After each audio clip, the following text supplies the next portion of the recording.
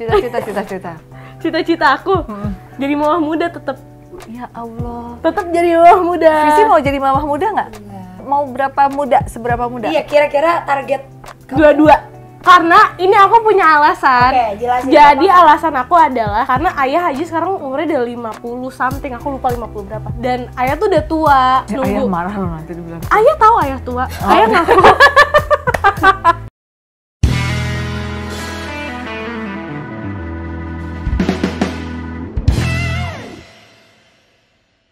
Halo teman-temannya Furi, ketemu lagi di sesi Indigo Datengin Seleb ya. Dan kali ini kedatangan lagi Nayla Ayu.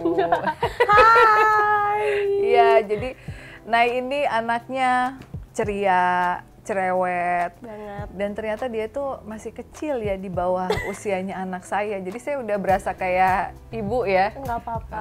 Nggak apa-apa ya, tapi dewasa banget gitu. Oke, sebelum cerita sama Nay, jangan lupa untuk like, subscribe, share, dan juga komen di YouTube channel Furi Harun dan YouTube channel Nayla Ayu. Nayla Ayu. Oke, udah punya pacar sekarang ya? Udah. Iya, jadi kita waktu itu belum. Kok ada yang nyaut suaranya Frisly Herlind. Penonton bayaran. Nah, jadi di sini ya, waktu itu Nay itu lagi broken heart, Nay. Iya, bener. Oh, lagi broken heart. Dan itu kayaknya baru setahun yang lalu, termasuk orang yang cepet move on. Jadi kalau Nay itu cepet move on ya. Bener. Nah, ini udah berapa lama? Dari yang waktu itu. Oh, maksudnya pacarannya? Aku udah 7 bulan, ya 7 bulan. 7 bulan ya. Tadi juga lihat fotonya ganteng ya. Terima kasih loh, aku malu. Tapi emang boleh sama ayah sama ibu? Ayah bunda bolehin banget, malah dari aku umur 13 tahun, bunda tuh yang kayak, udah sih kamu cari pacar aja sana gitu. Karena jadi bunda punya teori, kalau misalkan anaknya bunda itu punya pacar, dia bakal memperbaikin dia sendiri. Ngerti nggak sih Mami? Memperbaiki dia sendiri. Iya, jadi kayak misalkan tadinya aku tuh pernah deket sama orang, pas aku umur 13 tahun itu aku pernah deket sama orang, gara-gara dia akhirnya aku dandan, pakai baju cewek, kayak girly banget jadinya gara-gara dia, dan akhirnya kayak aku ngerti apa yang bunda maksud gitu, kalau misalkan aku bakal perbaikin diri aku sendiri. Oke. Tuh. Nah, dengan pasangan yang sekarang nih ya, yang udah 7 bulan, apa hal-hal baru yang Nay lakukan? Perbaikannya kayak gimana? Apa hal-hal baru ya aku nggak tahu sih, jujur aku nggak tahu, aku belum menyadari aku melakukan hal apa yang beda. Aku belum nyadar apa. Tapi aslinya Nay itu kan tomboy banget ya? Iya banget. Segini udah lumayan feminim? Enggak, belum. Jadi masih mau lebih feminim lagi? Iya, masih mau agak feminim lagi. Mungkin tunggu kurusan lagi sih kalau aku, dan kayak bisa kayak Kak Frisly gitu, dandannya elegan gimana gitu. Iya, emang Frisly tuh ini ya sebel ya, kurus banget deh. Aku juga. Kurus banget. Tadi megang badannya tuh kecil banget kan? Iya kan? Iya. Kakak tuh habis diet tahu. Oh, pantesan. Awas ya nggak kasih tahu dietnya di mana. Daripada ngomongin orang di sana. Oh iya, boleh. Masuk sini. Frame lagi. Iya, frame lagi. Jadi gimana itu badan? Diet apa? Coba? Kita harus kasih tahu loh. Harus kasih tahu. Nay mau turun berapa kilo? Aku pengen turun 12 berlebih. Nay mau 12, Mami mau 5 kilo lagi, gimana? Aku juga lagi proses turun. Tapi kalau Aku nggak rela banget. wajib kepentingan ada syuting kan. Okay. Tapi kalau yang aku ubah itu adalah mengurangi porsi makan nasinya. Porsi makan nasinya dikurangi tapi diganti sama sayur. Oh gitu. Tapi makan tetap 3 kali? Enggak sih, 1 Kakak hari. nggak suka makan? Iya. Kamu nggak suka makan juga? Aku sukanya ditanyain udah makan apa belum. Oh gitu. Iya Mami, jadi gimana Nayla? Gimana ya? Nayla mah lagi berbunga-bunga. Aku kenal Mami sama cowoknya. Baik. Dia sebagai adekku tuh dia cerita, dan kalau tadi Mami nanya apa yang perubahan setelah Nayla pacaran 7 bulan tuh apa? Yang pertama adalah dia lebih pede walaupun masih sering harus kita omelin. Dia tuh anaknya insecure banget, mungkin karena kalau menurut aku terlalu banyak orang lain tuh yang mengomentari apapun kekurangan kita. Sebenarnya masing-masing orang itu wajar banget punya kekurangan, punya kelebihan. Tapi orang lain tuh terlalu fokus sama kekurangan kita. Tanpa mereka sadari, itu tuh membuat kita kepikiran, terus kita jadi insecure, mencari kesalahannya di diri kita. Padahal ya harusnya kita nerima, dan Nayla itu cantik banget, suaranya juga Bagus. Nggak boleh Nyanyi- gitu, nyanyi aku dulu, jadi nyanyi dulu. malu. Nyanyi apa mami? nyanyi buat dede atau nyanyi buat dede-dede, ibu-ibu. buat dede. Atau buat tante-tante. Tadi aku nyanyi lagu apa ya? Apa aja lah. Coba. Tinggal buat Marsha. Oh oke. Iya. Twinkle, twinkle, little star, how I wonder what you are. Up above the world so high, like the diamonds in the sky. Twinkle, twinkle, little star, how I wonder what you are. Saya sih yes. Ya, saya juga yes. Ya, adik-adik di sini juga seneng ngedenger Nay nyanyi. Makasih ya semuanya yang nggak terlihat. Iya, tapi Bapak suka dinyanyiin, Papa? Mama? Mama, kalau ayah tuh yang kayak bagus. Karena ayah buta nada, jadi ayah cuma bagus-bagus aja kalau Baru kali ini aku ngelihat anak ngerosting bapak sendiri. ayah tuh buta nada, jadi iya bagus Cin. Napasnya kurang panjang ya gitu. Sebenarnya ayah juga nggak tahu ayah ngomong apa. Oke. Cuman ya udah iyain aja kalau ayah. Emang Mami aku itu beda dari yang lain. Berbeda. Tapi Mami, kalau menurut Mami secara aura, Nayla gimana nih? Sekarang dia lagi jatuh cinta. Iya, auranya untuk saat ini lebih bagus daripada Frisly. Jadi meskipun Nay jadi nggak usah berkecil hati ya. Masalah badan oke kita kalah ya dari Frisly. Tapi aura belum. Aura Iya, benar. Tapi masalah badan juga enggak, karena dia tinggi, Mami. Iya. Aku sama dia tuh I'm too small gitu. Ya itu yang cowok-cowok cari gak sih? Cewek-cewek petit, lucu, kecil gimana? Enggak juga. Enggak juga. Iya. Sekarang Kok tuh bayangin? cowok seneng yang bahenol. Demi apa sih? Tuh yang di depan. Tuh coba tanya sama Emang iya kak? Opa Yogi. Pak Yogi, coba kalau disuruh milih nih yang bahenol apa yang kurus? Milih yang mana? Bahenol loh. Bahenol. Udah nggak usah dijawab, udah nggak Iya, usah dijawab. udah kelihatan. Udah Udah kelihatan. pasti dia seneng yang bahenol. Tapi kalau kita kerja di entertain emang pengennya Harus kurus, iya. pengennya. Tapi ya kalau bisa ya udah. Kalau enggak ya kan udah Muay Thai. Yang penting Iya sama-sama sih. kita bertiga tuh cewek-cewek olahraga loh. Iya. Si Frisly olahraga juga. Lari. Wah, ternyata kita punya pelari maraton. Gadis maraton. Aku tuh rajin banget lari, Mami. Iya. Lari sore di rumah, di keliling komplek, kadang juga lari dari kenyataan. Oh, iya Takut itu ya? kayaknya. Iya, kayaknya itu yang bikin kurus Iya. deh Mami sejujurnya. Gitu. Ya. Gimana ya? Ini kenapa konten horor jadi ngelawan? Iya, Iya. ini gimana sih, yang satu kan lagi jatuh cinta, yang satu lagi belum jatuh cinta. Nah ya kita nggak mau bilang broken heart nih ceritanya. Oke. Tapi gimana nih, Apanya gimana? Frisly seneng nggak lihat dia sekarang? Seneng banget. Karena emang Nayla itu, kalau dibilang tadi dia ngerasa dia nggak setomboy kemarin, itu malah dia bilang dia belum se-feminim itu, malah dia sekarang udah feminim banget. Dia tuh berani ngomentarin kayak, aku berani coba deh Kak, aku pakai extension, Kak aku mau pakai lipstick yang ini. Terus dia di story mulai kayak, iya aku bagus ternyata. Dulu tuh nggak mau banget foto. Oh, itu extensionnya di mana? Ini sekarang belum mata asli. Kalau ini asli. Yang ini lagi asli, tapi kemarin extension. Frisly extension ya. Bagus nanti bisa kita mintain Boleh kontaknya. dong. Kan Barengan kan kita ya. iya. Iya. Gimana Scarlett? Aja.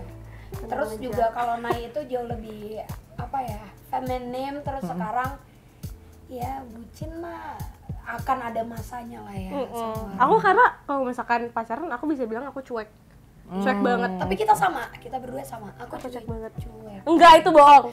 Itu aku bisa luruskan, itu bohong. Kak Fishy adalah cewek yang tidak cuek sama sekali. Fishy kan Taurus kan. Iya. Taurus tuh biasanya serius sih kalau cinta. Kalau serius iya, tapi Iya. Kak Fishy nggak cuek.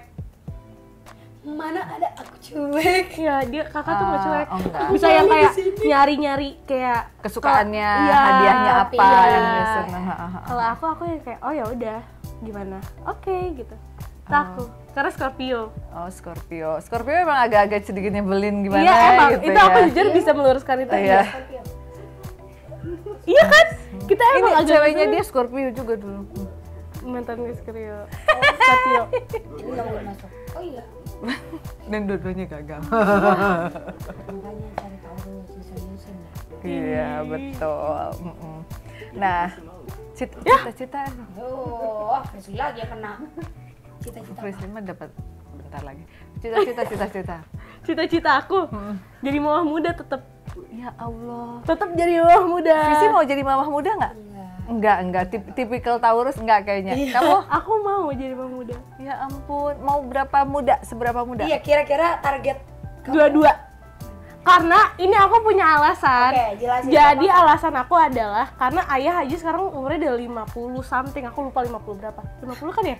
Iya. Iya. Kayaknya. Karena ayah kelahiran 70 dan ayah tuh udah tua. Kalau misalkan ayah harus nunggu. Ayah marah loh nanti dibilang. Ayah tahu ayah tua. Ayah ngaku. Ayah ngaku. Jadi kalau misalkan aku nunggu, kan nggak mungkin kakak aku nikah duluan karena ngurusin perusahaan ayah. Adik aku masih bisa dibilang dia tuh agak-agak playboy. Nah, aku sebagai cewek sendiri di rumah juga harus kayak jadinya kayak aku harus nikah duluan. Biarin ayah sama bunda tuh dia ngeliat cucunya kalau misalkan kenapa-napa pun tuh udah pernah gendong cucu lah, intinya gitu kalau aku. Mau punya anak berapa? 4. Sama. Kalau enggak 6. Visi 4 juga. Aku juga Semua yang ngurusnya babysitter pasti ya kan? Enggak, aku pengen sendiri. Aku Iya. mau. Maksudnya enggak semuanya sendiri. Seorang Frisly Herlind Iya benar, Mami. ngurus anak sendiri. Aku juga punya alasan. Ya. Alasannya. Aku kan sekarang mama punya anak tuh 2. Aku sama adik kan, sama Pasha. Rasanya sepi banget, Mami.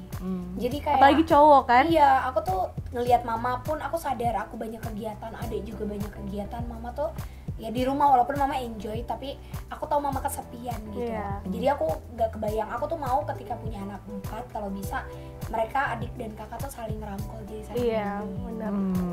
Iya. Tapi bedanya kalau Nay udah kepikiran tanggal tahun 22 ya. Umurnya 22. 22. Karena ya alasannya itu lagi, ayah udah tua.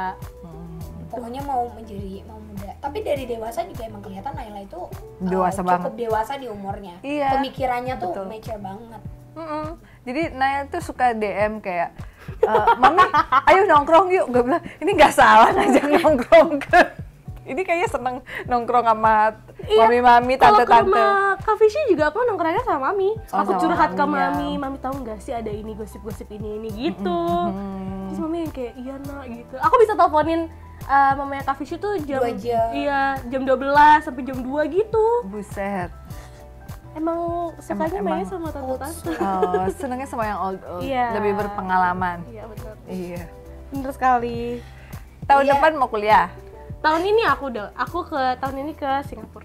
Tahun ini ke Singapura, berarti kita bakalan Beli. ini ya. LDR. Kalau misalkan LDR. kakak dan mami lagi ke Singapura bingung mau tinggal di mana? Ada rumah aku, ada apartemen aku. Oh, kalau itu nggak usah ditawarin. Nggak usah ditawarin, udah pasti karena kan di Singapura kan mahal ya. Jadi udah pasti kita dinai. Iya. Boleh banget. Sendiri kan? Tapi kakak aku lebih sering keluar. Oh. Dia nggak di Oh rumah. nggak apa-apa, tenang Nggak aja. Aku apa-apa. punya kontak bunda. Oh iya boleh. Iya. Dan kita juga mau beli tas samaan Tas yang ya. sama. Kebaru 3, gemes banget. Iya, bedanya lumayan ya. Tapi ongkos ke sononya itu ya, butuh effort banget. butuh Iya, butuh. Kita ngelihat mami saat ini juga. Udah cantik banget sih mami tuh cantik banget. Yang Ini kan kedua karena mami dia juga master. sekarang udah mulai nggak terlalu mikirin orang lain kan. Iya. Enggak. Mami tuh sekarang nih kalau aku boleh jujur banget. Seorang Mami Furi kita baca. mami tuh cerah banget.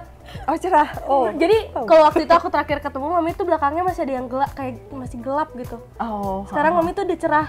Oh, naik Nggak Indigo. tahu pokoknya gitu nih kalau Dia yang tuh nggak ngelihat, dia tuh nggak ngelihat. Tapi bisa tiba-tiba merasakan. bisa yang Kak, are you okay? Iya. Nelfon aku tiba-tiba kayak Kak, aku mau ketemu kakak, are you okay? Gitu. Iya. Aku kayak, enggak kok, aku nggak kenapa-napa deh. Enggak kepikiran Tapi aku mau aja. ketemu kakak, Iya. aku kepikiran kakak gitu-gitu. Terus kalau kayak Ikatan batin iya, kali ya. kalau misalkan kakak kayak misalkan kemarin kayak contohnya kemarin aku baru ketemu kakak meluk aku, terus aku ngeliat kakak sama Kak Alifah, ih kok gelap banget, aku nanya Iya. kakak kenapa, terus dia bilang aku lagi capek gini gitu. Mungkin kalau dulu masih gelap karena masih bingung gimana caranya nurunin berat Oh, badan. gitu. Gitu. Ya sekarang udah hilang 12, sisanya masih pengen ngejar 5 lagi. Oke. Udah turun 12 kilo. Udah turun 12. Dari September. Jadi kita harus Semangat. Iya, harus semangat. Nay juga, kok bisa nyemangatin orang? Nay mau turun 12 15 kilo kan? Iya. Emang dia tuh jadi anak terlalu cuek, Mami. Iya. Aku pengen banget punya adik cewek kan. Dia juga mau punya kakak cewek. Jadi kita kalau ngobrol tuh nyambung banget ya. Nay, kamu gini. Iya kak, kayak aku abis bikin kuku. Kak, kamu bikin di mana? Aku juga mau bikin barengan. Iya gitu. Karena aku nggak punya kakak cewek. Aku nggak punya siapapun di rumah itu cewek. Karena mama aku aja itu tomboy, pakai banget. Oh, mama tuh tomboy. Bunda tomboy Cuma di foto di banget. Instagram aja berarti kayak feminim.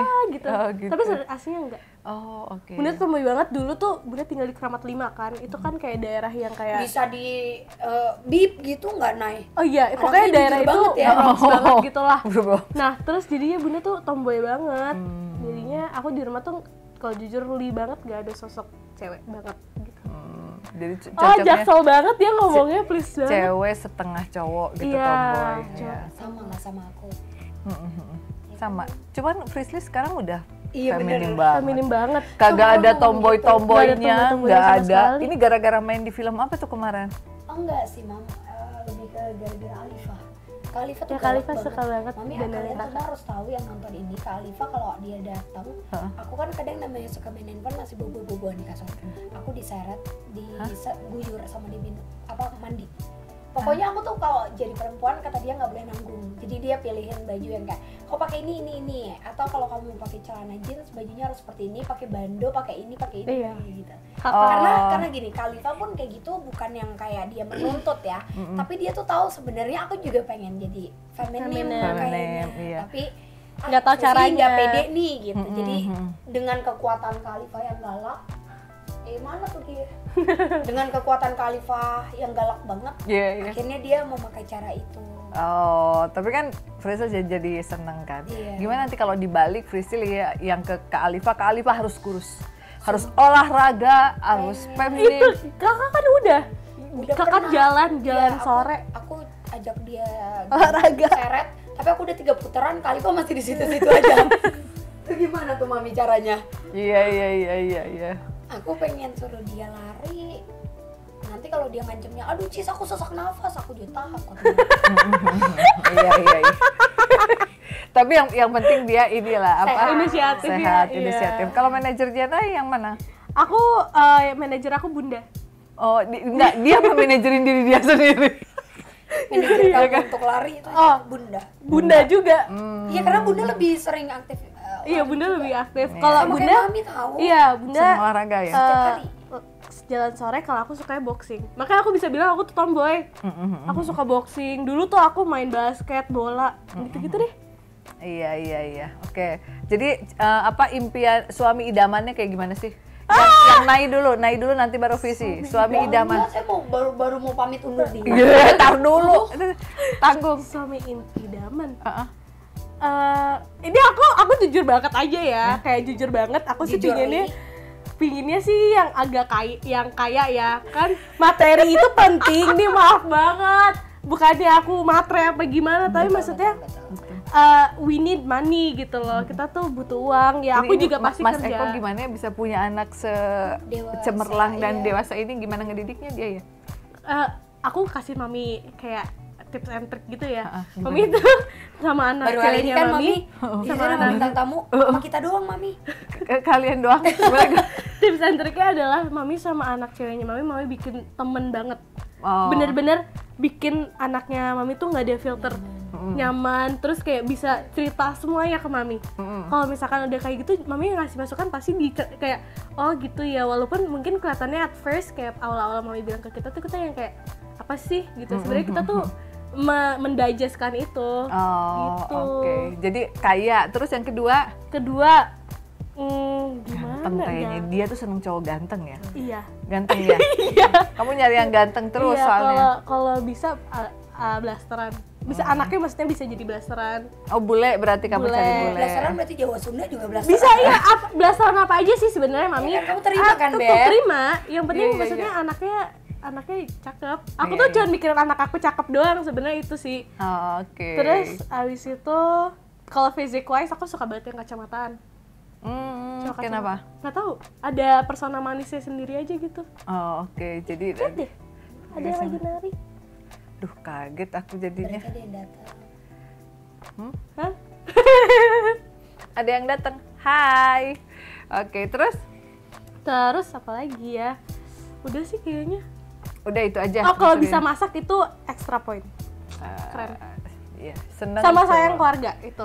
Sayang keluarga, nggak selingkuh, sayang keluarga. pinter Pokoknya masak. kayak ayah. Sebenarnya patokan aku ayah, cuman maksudnya lebih bagusan dikit gitu loh. Berarti ayah nggak bagus gimana ini? Tapi gantengan dikit gitu kalau aku. Berarti ayah gak ganteng dong? Ganteng.